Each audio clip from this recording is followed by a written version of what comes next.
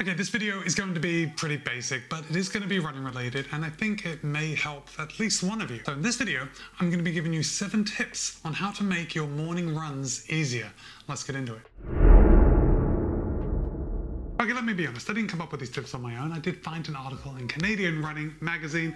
Canadian Running just provides a lot of great running content. You should definitely check them out. And if you want to check out this article, I will place a link to it in the show notes below. And this is the weekly running and training vlog, where the main purpose of this video is for you to tell me about your week of running. I want to hear about your successes, and I definitely want to hear about those setbacks. So go ahead and drop a comment, let me know about that week of running, and also let me know if you are a morning runner, an afternoon runner, an evening runner. Because if you are an evening runner and you're happy with it, maybe these 7 tips on how to make morning running easier don't really interest you. If it doesn't interest you and you are still going to watch this video, I'm gonna give you one of these because I really appreciate your time. Anyway, briefly, I am a morning runner. I can't imagine running in the afternoon, having a whole day of just doing my tasks in the day, whether that's going to work or just working around the house or just doing what I do. I really like to get my run, for lack of a better term, out of the way. Because when I get it done in the first part of my day, I get to benefit from it for the rest of the day. That's really the main thing. And let's be honest, the morning is when I'm at my most active. I feel like moving around. As the afternoon goes on, my energy levels kind of dip. And that's probably why I don't like running in the afternoon. So mornings is for me. But it's not always easy. I do have a difficult time waking up some days. But the first tip to make your morning runs just a little easier is not to hit snooze. I think there are probably 2 types of people in the world. There are people who hit snooze and people that don't hit snooze. I'm not a fan of snooze, although I get it. Maybe you want a couple more minutes. But really, are you getting good sleep when you hit snooze and you go back to sleep for a couple more minutes? I don't know. I question the value of the sleep that you get for however long snooze is, 6 minutes or so. So here's what I want you to do. And this really just comes down to discipline. And if you are disciplined enough to be getting up in the morning to go for your run, I know you are disciplined enough to just get up when your alarm goes off. And look, I don't know if this is a good thing or not, but it just came to me, that term that if you want something done, you give it to a busy person. So you set your alarm for the last possible minute that you can sleep. That way you're getting the most amount of sleep that you can get, and you know that if you sleep a minute longer, you're going to be taking it out of your run time. So you're going to have to get up on that first alarm. That's just my tip. Take it for what it is. I don't know if it's really worth anything, but that's what I do. And it works for me. I like getting my runs done first thing, and I will never hit snooze. What I do though is I have a backup alarm. So I am woken up by the alarm on my watch. It's a vibrating alarm. I will set an alarm for a certain time, and then I'll set another alarm 15 minutes later.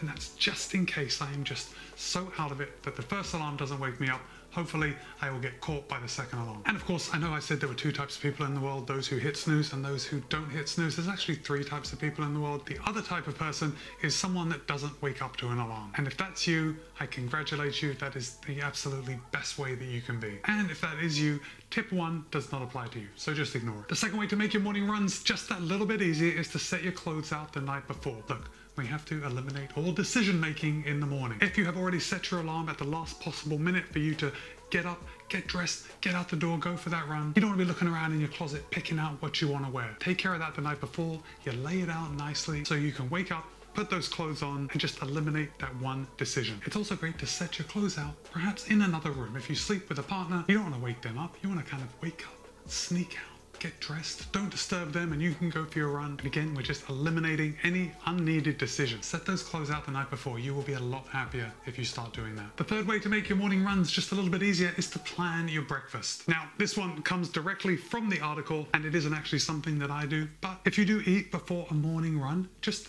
have that planned out, just like you've already planned out your clothes, even if it's just half a banana before you get out the door. And morning runs are also a great way to test your race fueling strategy. So you've got to know that when you wake up and you eat something and then you go for a run, does it actually work for you? Does it give you cramps? Does it make you feel sick? Do you have to go to the loo? All these things that we want to test before race day, morning runs are a good way to do that. However, got some thoughts on that. Now, I probably only race 4 or 5 times a year. There are 365 days in a year. I usually take 1 day off a week on average. So in a year, if I was to just train and not take any additional days off, I would be taking 52 days off in a year, which brings me to 314 days of running in a calendar year. I don't know how much you like to plan or prepare or get ready for a race, but if I'm racing 4 or 5 times in a year, I don't need to practice my fueling 309 or 310 times to know what works. Seems a little excessive. But still, even though it doesn't work for me and I can see the flaws in practicing your fueling for a race every day, if you are someone that likes to eat before you go out for a run, just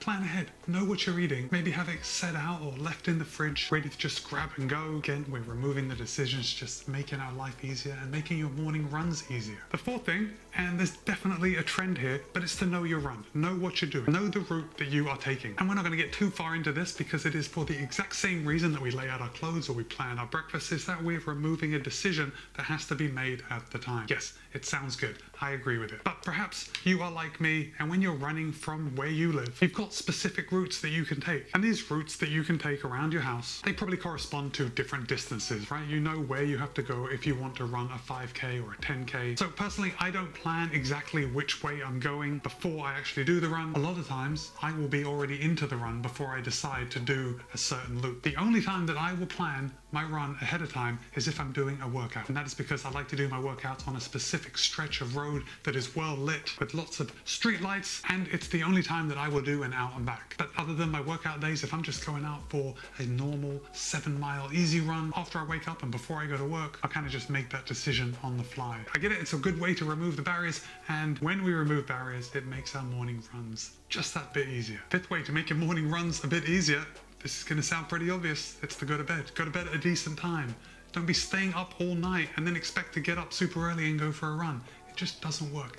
Sleep is vitally important to our running. And if you want to be a morning runner, you might want to think about going to bed just a bit earlier so you get enough sleep in order to make your runs that much better. And I bet every single one of you watching this knows this, but going out for a run when you haven't had any sleep is not a lot of fun. I'd say it's good training if you're going to do an ultra that you're going to be out running all day and all night. But aside from that, just not fun. Don't see much value in it. Even if you're going out for an easy run, if you haven't had enough sleep, it just makes it that much more difficult. So by going to bed at a good time, we're just making our morning runs easier. And that's the theme of this video. The sixth way to make your morning runs just a little bit easier is to drink water. And the article suggests that while we get dehydrated as we sleep, it's nice to have a glass of water on the bedside table so you can drink it as soon as you wake up. And if you don't do that, you're probably going to get more dehydrated as the day goes on, especially if you go out for a run. And while you might not feel the effects of being a little dehydrated immediately, as your day goes on, you're going to feel just more exhausted. And it becomes especially more important as the temperatures get a little warmer as we head into summer. Now, I know I just told you to have a glass of water on the bedside table and kind of sip it as you're getting ready to go out the door, but I would suggest not doing that. I think once your alarm goes off and you've gotten up on the first time the alarm goes off,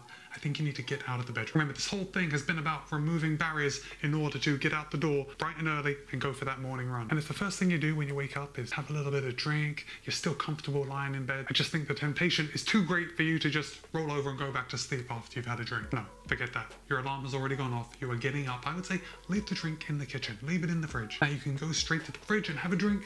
I do that. I have a cup of coffee waiting for me in the fridge. I do like cold coffee. And that's the first thing I drink when I wake up, hopefully keeping me from being too dehydrated as my run and my day goes on. And finally, guys, the seventh way that you can make your morning runs just a little easier, I think this is a bit of a cop-out on the part of the article, but it's to get used to your morning. And the only way you can get used to your mornings is by doing it time and time again, and by using all the tips that we've already identified. We're naturally just going to get used to it. The bumps are going to get smoothed out, and your morning runs will become easier. Not easy, but we're not looking for easy. We're looking for easier. And with that, I had a pretty good week of running. It started off on Monday with 7.5 miles, super easy. I really do like starting my week off with an easy run, even if I haven't taken a break between last week and the week that I'm currently running in. It's all up here, you know, when you start a week, when you end a week. And then on Tuesday, I ran 8.1 miles. And Tuesday's run was kind of a workout. I warmed up for 2 miles, then I did 8 400s with 400 meters recovery in between, and then I cooled down for 2.1 miles. Now, that workout, even though they were only 400s, was a bit of a slog. I wasn't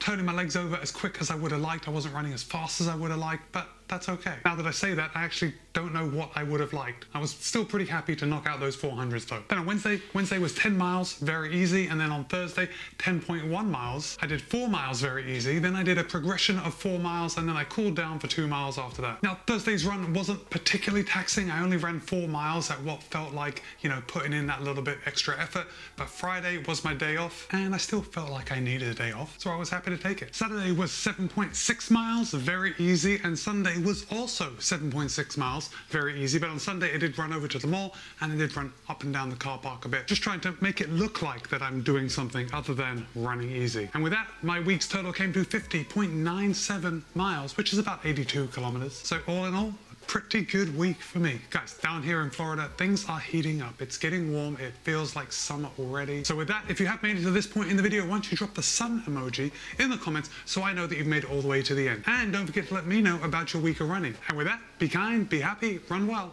I'll see you in a couple of days.